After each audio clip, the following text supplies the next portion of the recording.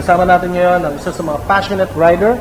He is the General Manager of Harley-Davidson Manila. Ladies and gentlemen, Mr. J. Bautista. Sir J. Hi, Mel. Hi, sir. Hello. So, sir, background regarding motorcycles, sir. When did you start riding motorcycles? Ayan. Really, you want to know? Yes, sir. 12 years old. I was 12 years old when I started riding. My dad gave me my first bike. Dirt bike. Dirt bike. And I believe, sir, it's a scrambler type or... Ano yan?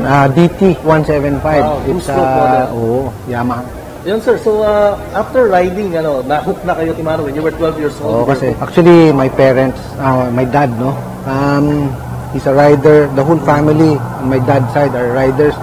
And the whole family of my mom's side are riders. So, kailangan di ba? Kailangan, kumbaga, para namanan nyo na lang din yung passion nyo for motorcycle. Doon binigay sa akin niya tayo, yung pag-ride ng motorcycle. Yes, sir. Both sides of the family. Both sides of the family. Yeah. What is your first Harley-Davidson motorcycle na nasakyan yun? Well, I got my first Harley in 1994. 1994. It's a 1200 Sportster. Wow.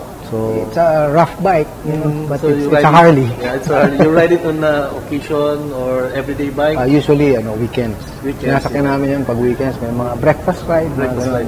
Kakaiba galing ako sa Japanese bike Tapos bigla ako nag-Harley. Nag-Harley. Doon ko ngayon naramdaman yung difference.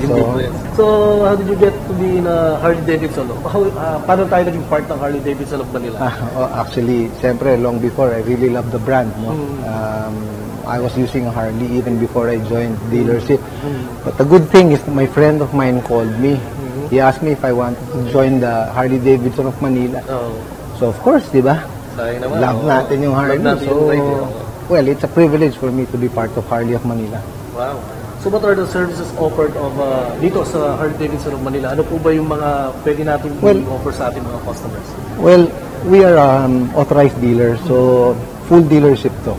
We sell bikes, we sell general merchandise, clothes, parts and accessories, and we have a full service upstairs. Wow, so this is the first and only Harley-Davidson of Manila here in the Philippines? Yes, so far, we are the only authorized Harley-Davidson dealer. Okay. So, where can we find Harley-Davidson of Manila? EDSA lang. EDSA Green Hills. Right beside the Mercedes showroom. 1008 EDSA. So, maybe we can, you can check out their Facebook page. Yes, we have a Harley-Davidson of Manila Facebook page. We have a website.